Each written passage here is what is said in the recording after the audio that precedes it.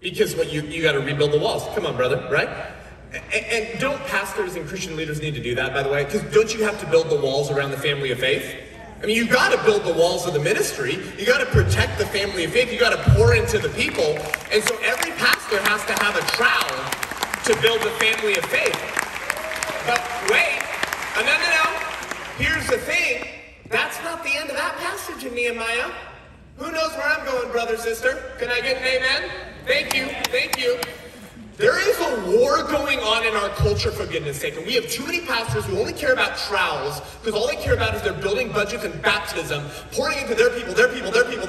Well, there's a war going on. Children are being murdered, sexually castrated, deluded into gender ideologies, and the pulpits are silent because all they care about is trowel building and not picking up a sword to defend the sheep in the next generation and say, you will not touch the children and the next generation. So we also need pastors who are willing to hold the sword, to protect the family, to protect the children, to engage the culture of death, and to give God a reason to show America mercy and to show this country mercy.